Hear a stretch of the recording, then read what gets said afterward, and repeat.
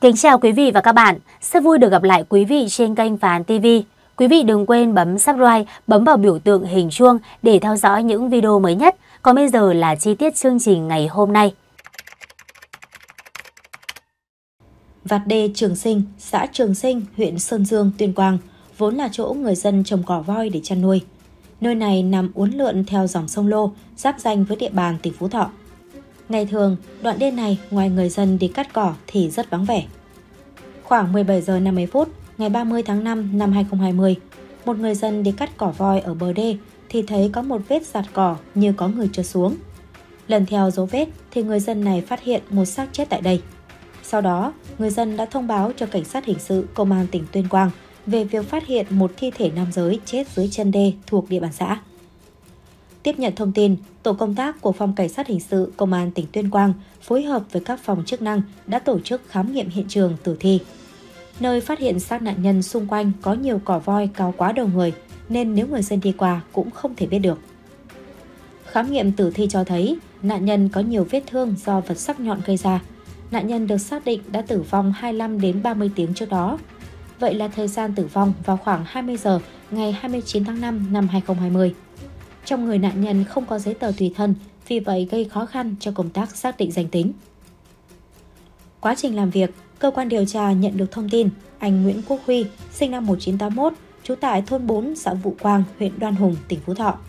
Nhà cách hiện trường 2 km, ra khỏi nhà từ ngày 29 tháng 5 không liên lạc được. Gia đình anh Huy đã đến hiện trường nhận diện và khẳng định nạn nhân xấu số chính là anh Huy. Gia đình cho biết anh Huy có nghề phụ là xe ôm. Tối ngày 29 tháng 5, có người đàn ông gọi điện đến đón tại đường D và sau đó thì mất liên lạc. Trước vụ việc nghiêm trọng, Đại tá Phạm Kim Đĩnh, Giám đốc Công an tỉnh và Thượng tá Nguyễn Thành Trung, Phó Giám đốc Công an tỉnh, Thủ trưởng Cơ quan Cảnh sát điều tra đã đến hiện trường trực tiếp chỉ đạo vụ trọng án, đồng thời xác lập chuyên án để điều tra làm rõ. Ngay trong đêm 30 tháng 5, gần như toàn bộ trinh sát và điều tra viên Phòng Cảnh sát hình sự Công an tỉnh được huy động. 4 tổ công tác được thành lập, chia thành các mũi để truy xét theo dấu vết nóng. Tang vật là chiếc xe máy bị cướp, biển kiểm soát 19S1 5925 và rà soát hàng chục các đối tượng nghi vấn trên địa bàn. Tuy nhiên, quá trình điều tra vụ án gặp khó khăn khi không có nhân chứng, nạn nhân làm nghề lái xe ôm nên có quan hệ phức tạp. Bên cạnh các mũi trinh sát lấy đi thông tin ở quần chúng nhân dân, thì cơ quan điều tra cũng triển khai thêm tổ công tác điểm danh điểm diện các đối tượng trên địa bàn có tiền án tiền sự hoặc đối tượng nghiện ma túy. Bằng các biện pháp nghiệp vụ, cơ quan điều tra đã thu hẹp được các đối tượng nghi vấn, trong đó nổi lên hai cái tên đáng chú ý, Vũ Như Quỳnh và Nguyễn Tiến Giảng, cùng trú tại khu 6, xã Phú Mỹ, huyện Phú Ninh, tỉnh Phú Thọ. Hai cái tên này được đưa vào diện tình nghi vì cùng có quen biết với anh Huy, cùng nghiện ma túy và trong thời điểm điều tra, hai đối tượng đều không có mặt tại địa phương. Ban chuyên án tiếp tục mở rộng diện điều tra, phối hợp với Phòng Cảnh sát hình sự Công an tỉnh Phú Thọ và Công an một số huyện thuộc tỉnh Phú Thọ. Đồng thời, được sự giúp đỡ tích cực của Phòng Trọng án, Cục Cảnh sát hình sự Bộ Công an đã xác định đối tượng giết là Nguyễn Tiến Giảng, nghi vấn số 1 của vụ án. Bởi Vũ Như Quỳnh có chứng cứ ngoại phạm, ngày anh Huy bị sát hại 29 tháng 5 là ngày giỗ của con Quỳnh và Quỳnh có mặt tại nhà nên đối tượng này được loại khỏi danh sách tình nghi. Về đối tượng Giảng là tên nghiện ma túy, đã có một tiền án 30 tháng tù giam về tội tàng trữ trái phép chất ma túy, mới ra trại, không có công ăn việc làm và có quan hệ thân thiết với nạn nhân. Trong thời gian xảy ra vụ án, Nguyễn Tiến Giảng không có mặt tại địa phương và có bất minh về kinh tế. Giảng là một con nghiện, suốt ngày quay quắt vì thiếu tiền. Vào thời điểm sau khi xác anh Huy được tìm thấy, Giảng biến mất khỏi nhà, đi đâu làm gì không ai rõ. Các điều tra viên cũng phát hiện đối tượng này có gọi một cuộc điện thoại cho anh Huy vào chiều tối ngày 29 tháng 5. Có lẽ đó chính là cuộc gọi anh Huy đến đón theo như người nhà nạn nhân cung cấp. Giảng trở thành nghi can số 1 của vụ án. Thời điểm này, qua công tác nắm tình hình, các trinh sát phát hiện chiếc xe máy của nạn nhân Huy được bán ở Phú Thọ. Tiếp xúc với người mua xe, các trinh sát lần ra người bán là một chủ cửa hàng chuyên kinh doanh xe máy qua sử dụng. Anh này cho hay, trước đó có một nam thanh niên đi xe đến. Anh ta nói đó là xe của mình, cần tiền nên muốn bán gấp. Kiểm tra camera tại cửa hàng, Công an tỉnh Tuyên Quang xác nhận kẻ đi xe máy của anh Huy đến bán chính là Giảng. Các trinh sát hình sự lập tức lên đường truy tìm hung thủ.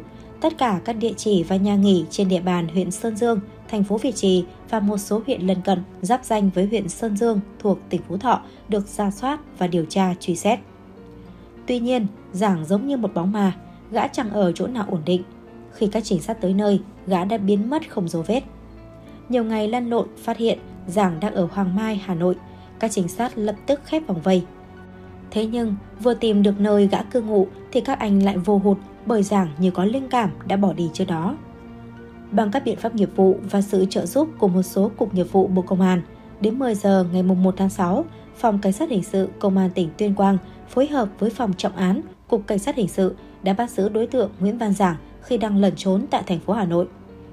Ngay sau đó, đối tượng được di lý về trụ sở của Phòng Cảnh sát Hình sự Công an tỉnh Tuyên Quang. Tại đây, đối tượng Nguyễn Tiến Giảng đã khai nhận do lên cơn nghiện, không có tiền mua ma túy nên đối tượng đang nghĩ ra kế hoạch sát hại xe ôm cướp tài sản. Chiều ngày 29 tháng 5, Giảng đem theo một chiếc kéo và gọi điện thoại cho anh Nguyễn Quốc Huy thuê chở đi có việc tại xã Trường Sinh, huyện Sơn Dương, Tuyên Quang. Khi đến đoạn đường D thuộc địa bàn xã Trường Sinh, lúc này trời đã nhá nhem tối. Giảng giả vờ bảo anh Huy dừng xe để chờ người lấy đồ. Trong lúc chờ đợi, thấy anh Huy mất cảnh giác, Giảng đã dùng chiếc kéo mang theo đâm liên tục 4 nhát vào cổ anh Huy, khiến nạn nhân tử vong tại chỗ. Thấy anh Huy bất động, Giảng đã lục soát người và lấy đi một điện thoại di động, ví tiền và chiếc xe máy của nạn nhân. Sau đó, đối tượng thay quần áo, điều khiển xe máy hướng về Hà Nội. Khi đi qua sông Lô, Giảng vứt bộ quần áo dính máu nạn nhân và chiếc kéo xuống sông để phi tang. Đến địa phận thành phố Việt Trì, Phú Thọ, Giảng bán xe máy cướp được với giá 2 triệu đồng để chi tiêu cá nhân và mua ma túy sử dụng. Để trốn tránh sự truy đuổi của cơ quan công an, Giảng lên tàu về Hà Nội lẩn trốn thì bị bắt giữ. Tại phiên tòa ngày 26 tháng 12 năm 2020, bị cáo thừa nhận hành vi phạm tội của mình. Xét mức độ hành vi của bị cáo, Tòa án Nhân dân tỉnh Tuyên Quang tuyên án Nguyễn Tiến Giảng tử hình về tội giết người, 3 năm tù về tội cướp tài sản, tổng hợp chung hình phạt là tử hình. Chiều ngày 19 tháng 7, Công an huyện Đông Anh, Hà Nội đã khởi tố vụ án bắt tạm giam đối với Lê Văn Công, sinh năm 1990, ở xã Kim Trung, huyện Đông Anh, Hà Nội, để điều tra về hành vi giết người cướp tài sản. Nạn nhân trong vụ án này là anh Đặng Đông Giờ, sinh năm 1998, ở Nho Quan, Ninh Bình, hiện ở Bắc Từ Liêm, Hà Nội, làm nghề xe ôm công nghệ cho hãng dịch vụ Be. Tại cơ quan công an, Công khá bình tĩnh và không tỏ ra ăn năn hối hận khi đã gây ra cái chết cho nạn nhân. Nghi phạm luôn quanh co khi được đặt câu hỏi về vụ án. Theo lời khai của Công tại cơ quan điều tra, nghi phạm không lên kế hoạch hay chọn đối tượng ra tay sát hại trước. Việc chọn nạn nhân là xe ôm công nghệ là vì nhiều và dễ ra tay. Nạn nhân chỉ là bất chợt, người xấu số. Hành vi của tôi là sai, đành chấp nhận. Tôi cảm thấy hết sức bình thường. Tôi gây án xác định vào tù, không quan trọng mình thoát án làm gì, Công lạnh lùng nói. Chính vì thế, nghi phạm chọn nạn nhân ngẫu nhiên để thực hiện hành vi giết người, cướp tài sản. Đến tối ngày 16 tháng 7, Công lang thang ở gần khu vực bến xe Mỹ Đình, rồi đi lòng vòng để bắt xe ôm. Tại đây, Công không đặt xe trên ứng dụng nào cả, mà gọi xe ôm ngẫu nhiên trên đường. Khi được hỏi, lúc xuống tay dã man với nạn nhân cảm thấy thế nào, Công thản nhiên đáp, tôi cảm thấy hết sức bình thường. Gây án xong, tôi xác định mình phải vào tù, án tử hình cũng được, không quan trọng. Trước câu hỏi về việc nếu không quan trọng thoát án, tại sao phải tìm nơi vắng vẻ, vứt điện thoại của nạn nhân xuống bờ mương nước thuộc xã Võng La, Đông Anh, thay quần áo và điều khiển xe máy đến gửi tại bãi xe trên địa bàn Việt Trì, Phú Thọ để đánh lạc hướng cơ quan điều tra. Lúc này, Công nói, cướp tài sản thì phải chạy như thế. Rất tiếc, tôi gây án trong tình huống không bắt buộc trong cuộc đời. Đối tượng khai, Công cho hay, gây án xong, bản thân cũng đã suy nghĩ đến gia đình, nhưng không còn lựa chọn. Về phía gia đình nạn nhân, Công nói rất tiếc vì đã gây án, nhưng trong tình huống bắt buộc nên anh phải làm vậy. Nghi phạm nói rằng nếu bản thân bị án tử cũng cảm thấy giảm đi phần nào tội lỗi. Đại úy Nguyễn Quang Đình, cán bộ điều tra Công an huyện Đông Anh cho biết, sáng ngày 17 tháng 7, sau khi nhận được thông tin vụ án, cơ quan công an đã trực tiếp có mặt tại hiện trường. Hiện trường là nơi vắng vẻ. Đối tượng sát hại nạn nhân với thủ đoạn tinh vi, có sự chuẩn bị trước, thông thuộc địa bàn nên đã điều bị hại đến nơi vắng vẻ, ít người qua lại vào ban đêm để tiện gây án. Đại úy Đỉnh thông tin, Lê Văn Công khai nhận không có nghề nghiệp ổn định, do không có tiền tiêu xài, Công nảy sinh ý định đi cướp tài sản của lái xe ôm công nghệ. Khoảng 20 giờ ngày 16 tháng 7, Công chuẩn bị một con dao, loại dao gọt hoa quả, từ nhà để vào trong túi đeo, kiểu túi đeo chéo, mang theo người rồi đón xe buýt đến bến xe khách Mỹ Đình.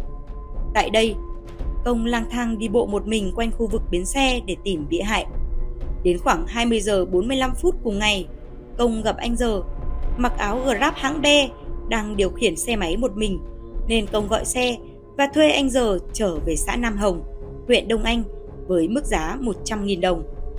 Khi anh Giờ đang chở Công đến khu vực đường Kênh giữa, đối diện Bệnh viện nhiệt đới Trung ương cơ sở 2, thuộc thôn Bầu, xã Kim Trung, huyện Đông Anh, thì Công yêu cầu anh rẽ vào đường bê tông, đi ra nghĩa trang thôn Bầu, xã Kim Trung để tìm thời cơ ra tay giết nạn nhân. Khi đi đến khu vực cách đường kênh giữa khoảng 100 mét, phát hiện không có người qua lại, Công yêu cầu anh Giờ dừng xe. Lúc này, Công ngồi phía sau, dùng dao tấn công nạn nhân. Anh Giờ vung tay chống cự, thì Công đâm liên tiếp 3 nhát vào bụng trái, sườn trái và lưng.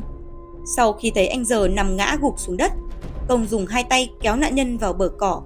Sau đó, Công lấy một điện thoại, một túi xách của nạn nhân, bên trong có 50.000 đồng và điều khiển xe máy của nạn nhân bỏ trốn.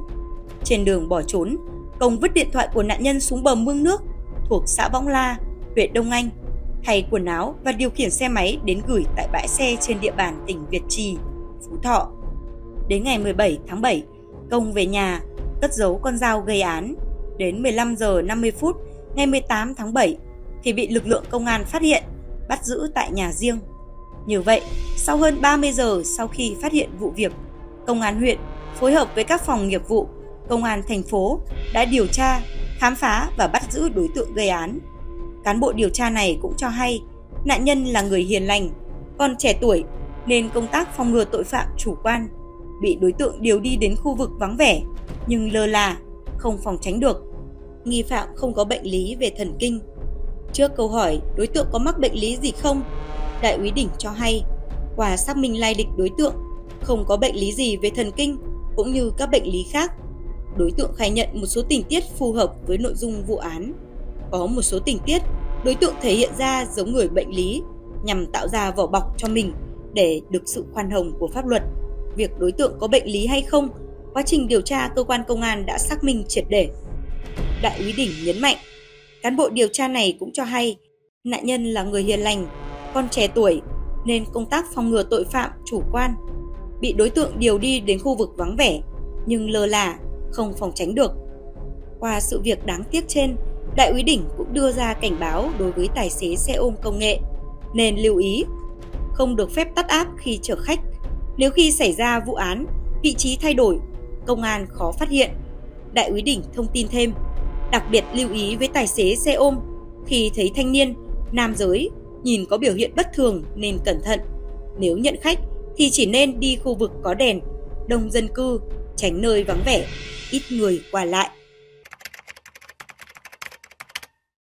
Những ngày cuối cùng của năm 2005, trời rét cam cam.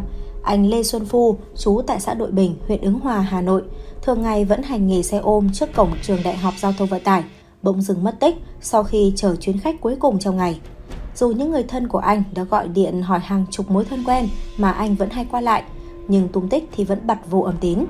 Các đồng nghiệp và cả em họ nạn nhân cho biết, hàng ngày họ thường đứng đón khách trước cổng trường, tối lại cùng thuê nhà trọ gần sân vận động quốc gia Mỹ Đình. Trước đó, một thanh niên đến thuê anh Phu đưa về Hưng Yên với giá 160.000 đồng. Đến đêm, anh Phu trở về và bảo nó chỉ đưa có 150.000 đồng, xin nợ 10.000 đồng và đưa một tờ đơn xin việc làm có ảnh làm tin. Người em họ nhớ láng máng kẻ mà anh Phu đưa về Hưng Yên tên là Trưởng hay Trường gì đó. Khi ấy, anh còn nói với anh Phu, trông người này ra lắm, tốt nhất là lần sau nếu hắn có quay lại thuê nữa cũng đừng đi. Đúng như sự lo lắng của người xe ôm này, khoảng 18 giờ chiều ngày 29 tháng 12 năm 2005, gã thanh niên hôm trước lại đến tìm anh Phu, nhưng bất chấp lời khuyên, người lái xe ôm thật thà vẫn nhận chở. đó cũng là chuyến đi cuối cùng của người lái xe ôm xấu số này. Trở lại với câu chuyện anh Phú mất tích, từ khuya đã không thấy anh họ về, nên trong đầu người em ở cùng phòng hôm đó cứ thấp thỏm suy nghĩ lo âu, ngờ vực về một kịch bản anh Phú rất có thể đã gặp họa từ chính người khách có khuôn mặt dữ dằn hôm trước. Chính suy nghĩ ngờ vực đó đã thôi thúc anh cùng vài bạn đồng nghiệp khác lặn lội từ tờ mờ sớm tìm về Hưng Yên để dò la tung tích của anh Phú theo địa chỉ mà người em lờ mờ nhớ từ hồ sơ của vị khách mà người anh đã đưa cho xem hôm trước. Suốt một ngày ròng rã tìm kiếm, nhóm xe ôm thất vọng ra về, trong khi người mất tích vẫn bật vô âm tín. Chiều muộn hôm đó, khi trở về Hà Nội, người em nạn nhân bảo người cháu họ đi mua thức ăn cho bữa tối. Dọc đường ra chợ, run rủn thế nào mà đứa cháu bất ngờ thấy chiếc xe máy quay Alpha màu xanh mang biển số 33M50611. Đúng là chiếc xe của anh Phú đang bị mất tích, dựng trước một quán cơm trên đường Nguyễn Khánh Toàn, quận Cầu Giấy, Hà Nội. Điện thoại báo cho người chú, nhóm xe ôm lao tới lên kế hoạch. Khi hai thanh niên ra khỏi quán, vừa định ngồi lên chiếc xe máy này thì nhóm xe ôm lao đến. Trận ẩu đả đã diễn ra giữa nhóm xe ôm và hai kẻ đi chiếc xe máy đó, khiến cảnh sát 113 phải có mặt đưa tất cả những người liên quan về trụ sở giải quyết. Hai đối tượng đi trên chiếc xe máy của người mất tích sau đó đã được làm rõ danh tính là Vũ Huy Trường và Vũ Hồng Thanh, cùng sinh năm 1985 và cùng trú tại xã Sao Mai, huyện Kim Động, tỉnh Hưng Yên. Người em họ của anh Phú nghi ngờ chính Trường là vị khách đã thuê anh mình chở đi hôm trước. Cùng với linh cảm nghề nghiệp, các điều tra viên đã tập trung đấu tranh với Trường và cuối cùng hắn đã khai nhận hành vi giết người cướp tài sản của mình. Trường vốn là thợ sửa chữa ô tô tại Hà Nội và đã có vợ ở quê. Gia đình Trường rất cơ bản, bố là cán bộ của xã Sao Mai, mẹ ở nhà làm ruộng, dưới Trường còn có hai người em. Khi còn ở nhà, Trường là người thật thà, chân chất, không va chạm với ai. Nhưng từ ngày lên Hà Nội, gã bắt đầu thay đổi tính nết. Từ chỗ không rượu bia, nay thường xuyên đàn đúm, a dua theo lối sống bê tha. Trước thời điểm gây án với anh Phú, do còn nợ 200.000 đồng tiền thuê nhà trọ sắp đến hạn trả, nên Trường đã nảy sinh ý định thuê xe ôm để cướp lấy tiền chi tiêu. Khoảng 19 giờ ngày 29 tháng 12 năm 2005, Trường ra khu vực cổng trường Đại học Giao thông Vận tải thuê anh Phú trở về Hưng Yên với giá 150.000 đồng. Trước khi đi, gã mang theo một con dao nhọn cùng một bộ quần áo. Khoảng 21 giờ 30 phút, anh Phú chở Trường về đến xã Hùng Cường, huyện Kim Động. Lợi dụng trời tối, đường vắng người qua lại, gã dùng dao đâm chết anh Phú tại mương nước ven đường. Khi lấy chiếc xe máy của nạn nhân và phát hiện trong cốp có giấy tờ xe, 200.000 đồng và một chiếc áo mưa, gã lấy toàn bộ số tiền, còn giấy tờ và áo mưa thì phi tang xuống sông. Sau đó, Trường đi tìm bạn cùng thôn là Vũ Hồng Thanh và Vũ Văn Sĩ, sinh năm 1985, kể lại câu chuyện rồi nhờ đi chôn anh Phú để tránh bị phát hiện. Trường bảo Sĩ về nhà lấy xẻng, Thanh lấy hòm vốn dùng để đựng quần áo, rồi cả ba quay lại nơi gây án, cho xác nạn nhân vào đem đi chôn tại một ngôi nhà hoang thuộc địa phận xã Hồng Tiến, huyện Khoái Châu. Chôn xong, cả bà vứt toàn bộ đồ nghề xuống sông tại khu vực Cầu Ngàng, thị trấn Lương Bằng, huyện Kim Động, rồi đi thuê nhà trọ ngủ. Hôm sau, Trường rủ Thanh lên Hà Nội chơi và tìm nơi bán xe thì bị bắt. Làm việc với cơ quan điều tra, hai đối tượng thừa nhận hành vi phạm tội nhưng lại không khai nơi chôn xác anh Phú. Thời điểm ấy, Đại tá Nguyễn Văn Sơn, nguyên trưởng phòng tổ chức cán bộ Công an thành phố Hà Nội, lúc đó là Phó trưởng Công an quận Cầu Giấy, và Thiếu tướng Nguyễn Thanh Tùng, Phó Giám đốc Công an thành phố Hà Nội, lúc đó là đội trưởng đội cảnh sát hình sự Công an quận Cầu Giấy, đã quyết định lên đường truy bắt Vũ Văn Sĩ để tìm ra nơi giấu xác nạn nhân.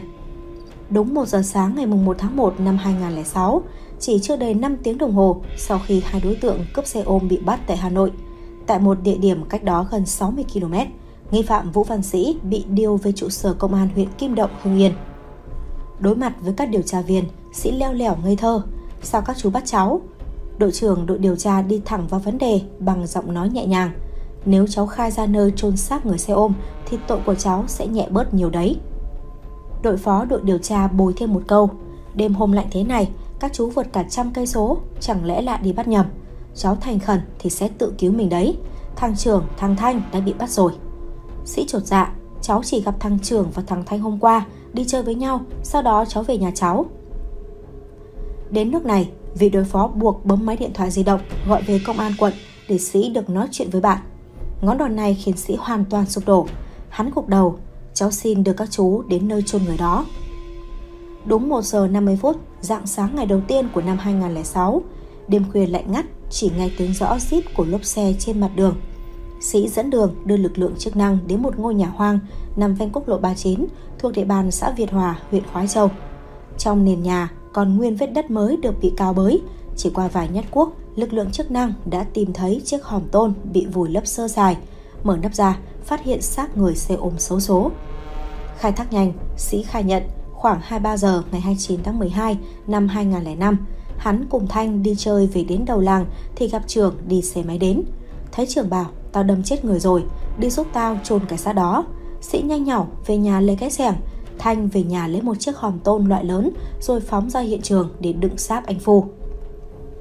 Trong đêm tối, cả ba tên khênh chiếc hòm tôn lên xe máy, trở đến ngôi nhà hoang rồi vùi xác nạn nhân xuống nền đất. Phi tang xong, chúng rủ nhau đi nhà nghỉ.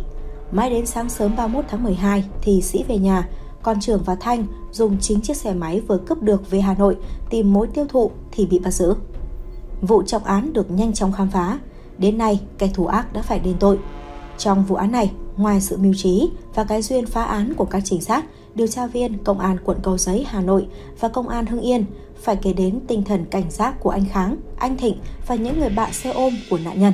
Đến đây thời lượng của chương trình cũng đã kết thúc. Quý vị đừng quên bấm subscribe để xem những video mới nhất của Phá Án TV. Cảm ơn quý vị và các bạn đã quan tâm theo dõi. Xin kính chào và hẹn gặp lại quý vị trong các video tiếp theo.